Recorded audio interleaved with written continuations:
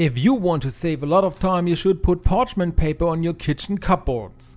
In this short video I'll show you why this is so and what the parchment paper on the kitchen cabinets actually does. For this you take normal parchment paper.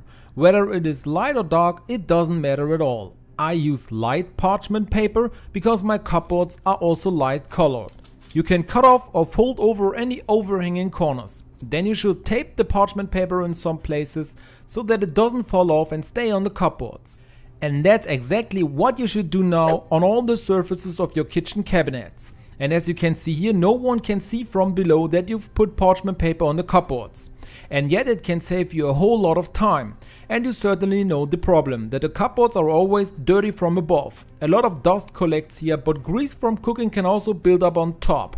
You can't see this of course, but it's still annoying when you have to clean them again. But thanks to the parchment paper you never have to do that again. Because instead you just have to replace the parchment paper with new one after some time and the cupboard is clean again. Would you also like to know why you should put a balloon in your toilet? Then be sure to watch the video I'm linking to you here. You would make me really happy if you click the like button and subscribe to my channel.